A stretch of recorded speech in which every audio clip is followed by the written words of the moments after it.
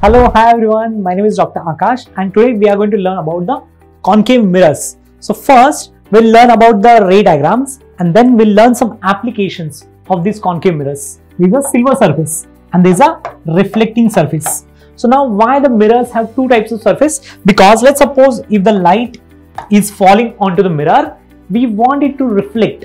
If you don't put a silver, then what will happen? The light will simply pass through it, correct? This reflecting surface, it is a part of a hollow sphere. So if you can imagine, so this would be a hollow sphere. You can see they all converge at a single point. That point is called as principal focus. So there are few terms which you should remember. If you have a concave mirror, then this one is the silver side. The point here, it is called as pole. Now all the rays they converge, so that point is called as focus. And there is a C which is center of curvature. These points you should remember. Now this axis here, this is called as our principal axis. So these are the four special rays, or we can say that these are the rules. These are the rules which you should remember. So if the incident ray is parallel to the principal axis, the reflected ray would be, it will pass through the focus. If the incident ray is passing through the focus, the reflected ray would be parallel to the principal axis. If the incident ray is passing through the center of curvature, reflected ray will pass through the center of curvature. And if the ray is directed towards the pole, the reflected ray will be making an equal angle with the principal axis. Hello, hi everyone. My name is Dr. Akash and today we are going to learn about the concave mirrors. So first we'll learn about the ray diagrams and then we'll learn some applications of these concave mirrors.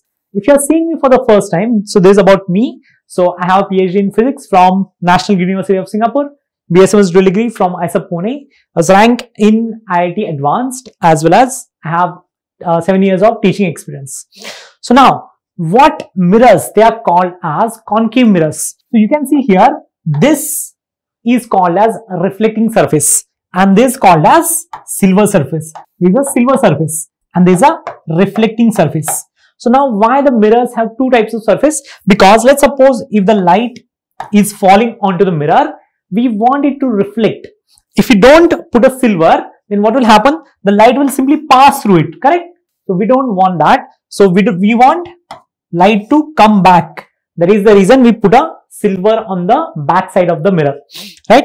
So now this reflecting surface, it is a part of a hollow sphere.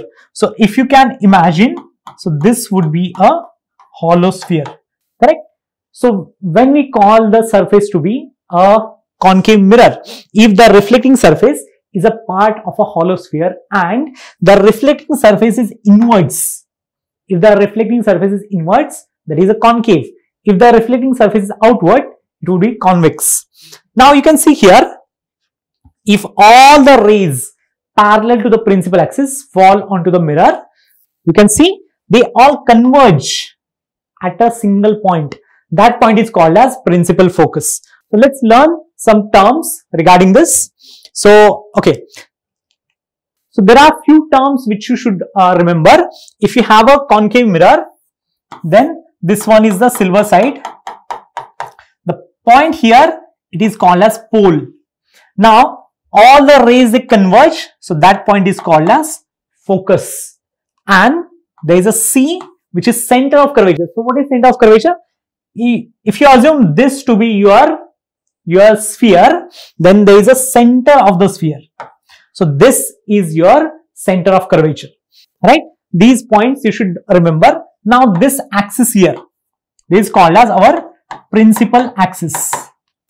Okay. So let's learn the ray diagrams for this concave mirror. So these are the four special rays, or we can say that these are the rules. These are the rules which you should remember. Once you remember these rules, or once you understand how these rules follow, then you can draw all the ray diagrams. So let's learn that. So first ray, incident ray parallel to the principal axis. So there is a ray which is parallel to the principal axis. This horizontal line is the principal axis. So this incident ray, after reflection, what happens? After reflection, it passes through the focus. So this is your reflected ray. So there is a first rule. When the incident ray parallel to the principal axis fall onto the concave mirror, it passes through the focus. If you want to draw the ray diagram in your school exams, like for your grade 10 board exams, you should draw these kind of diagrams. So here, this is a center, correct? So if you connect these 2 points, this point here is point of incidence.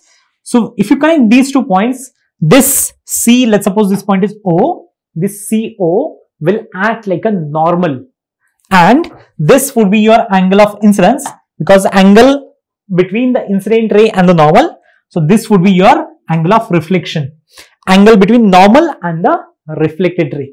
They are always going to be equal. So we can draw these kind of ray diagrams now. Let's learn the second rule. A ray which is passing through the focus. So can you see this is the focus here? So there is an incident ray passing through the focus. If it passes through the focus, then what will happen? The reflected ray is parallel to the principal axis. Again, you can draw a careful ray diagram for this. There is an incident ray passing through the focus. There is a reflected ray. This C and this point is, let's suppose, O. This CO is our normal.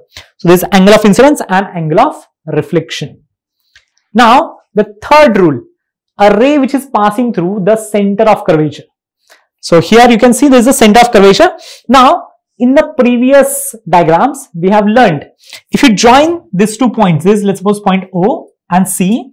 So this CO is nothing but our radius, which is a normal, correct? So now, if there is an incident ray passing through the center of curvature, what will happen? So this incident ray is along the normal. So in that case, the reflected ray will be, it will retrace its own path.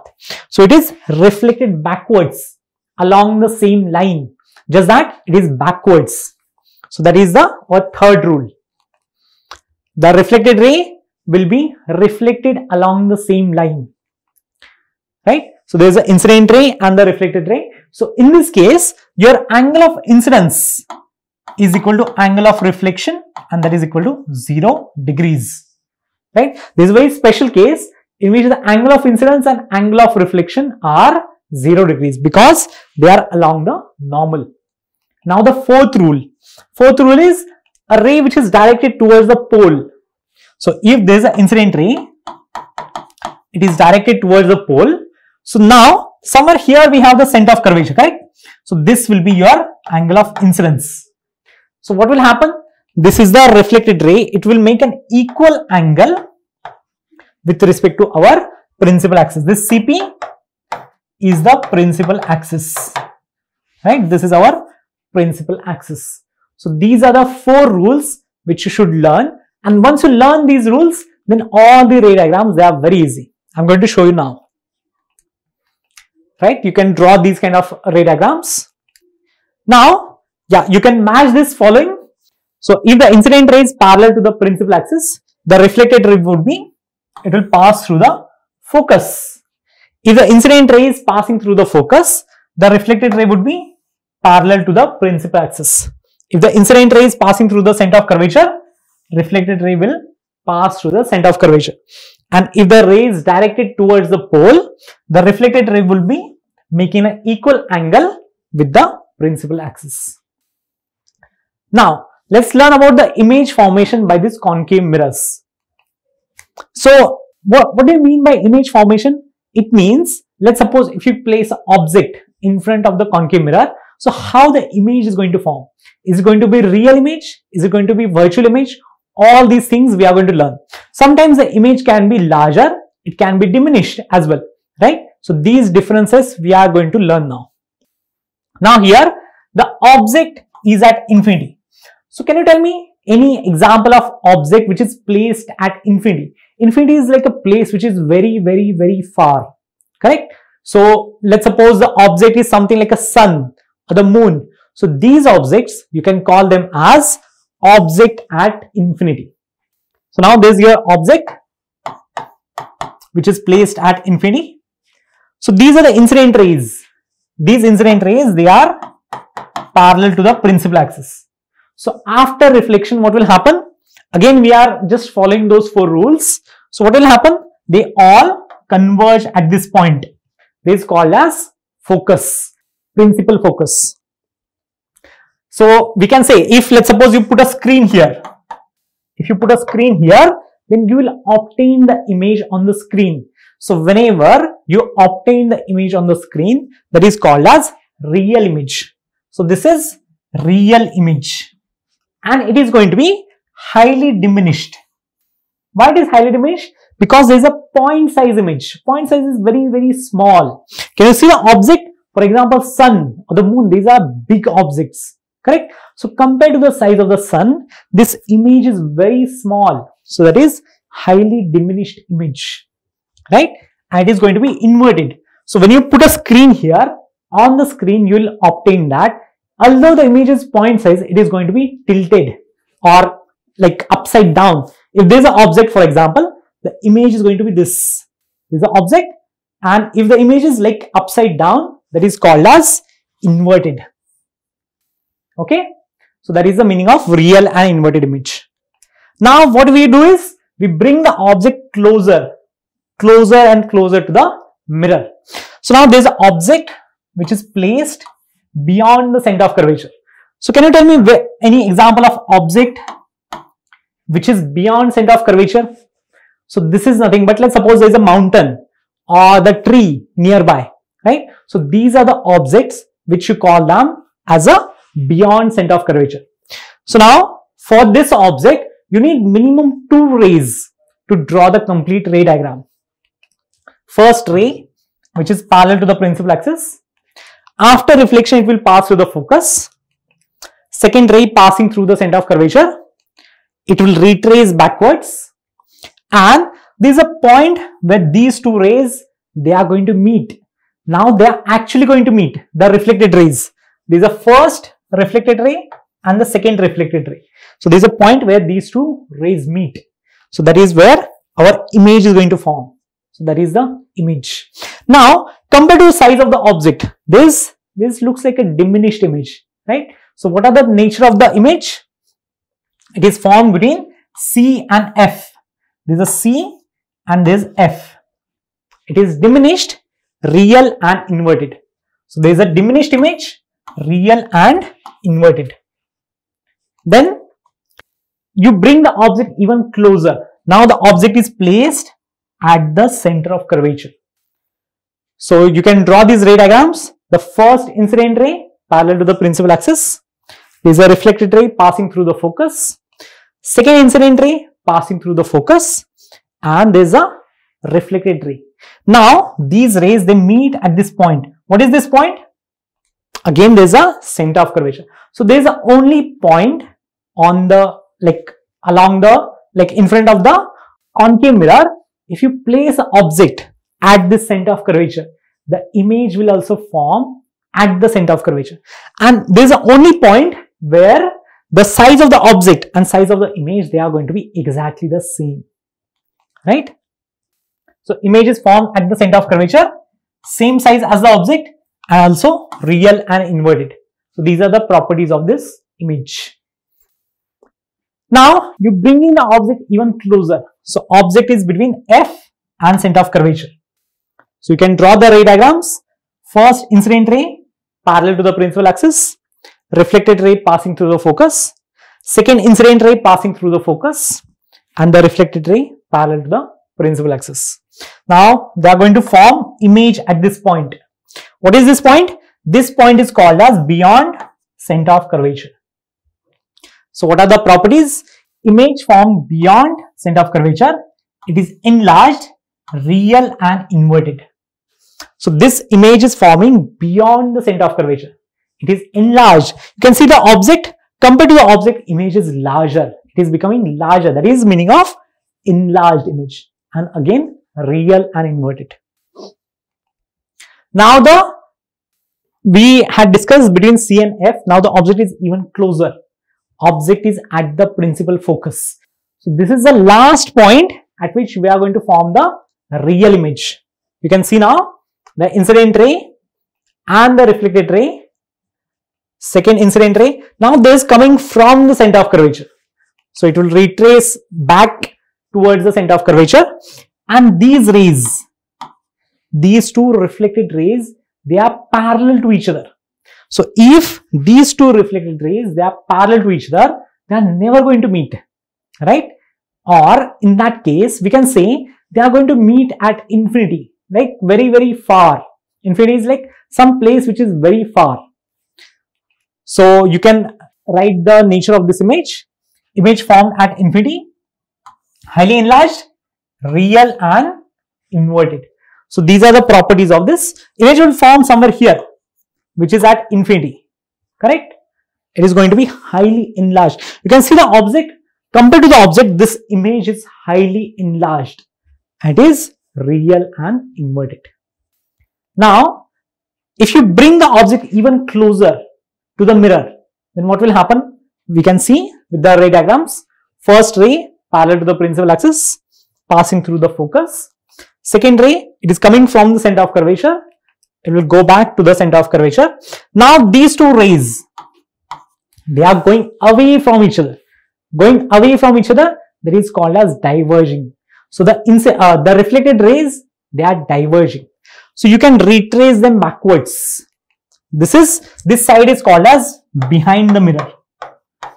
Behind the mirror, right? This side is in front.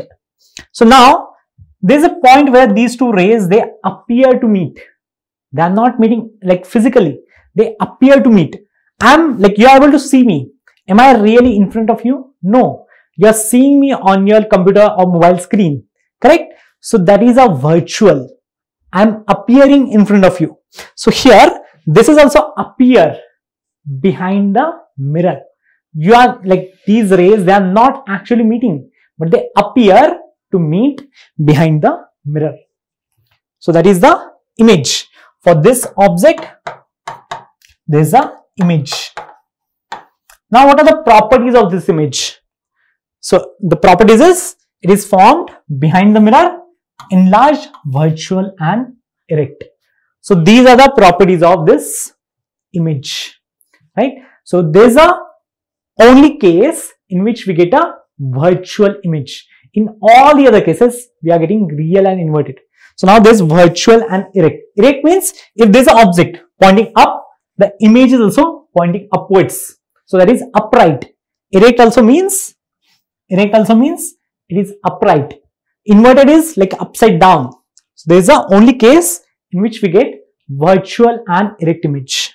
So there is a summary of all the ray diagrams. So if you place an object at infinity, image would be at focus. This is a highly diminished image, right? Or point size, you can say. It is real and inverted. All these, they are real and inverted. Now, when you bring the object closer and closer, so what will happen? The image becomes away, image goes away from the mirror, right? So it is until at this point, when the object is at focus, image will be at infinity. Now the image is very, very far. But if you bring the object even closer between pole and the focus, then you'll get an image behind the mirror. So when you bring the object like between pole and focus, so image would be behind the mirror. This is enlarged, and this is the only case we'll get a virtual and erect image. So for these ray diagrams, let's understand what are the uses, like where do we use these concave mirrors. So these are some of the applications or the uses of concave mirrors. Now the first one, a light source placed at focus. So this is a focus. You place a light source. So there is a light source. There is a light falling onto the mirror. Very small light source and the light is falling onto the mirror. So what happens?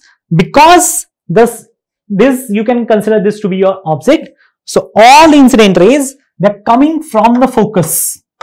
So these are the incident rays coming from the focus. So after they fall onto the mirror, you'll get these are the reflected rays.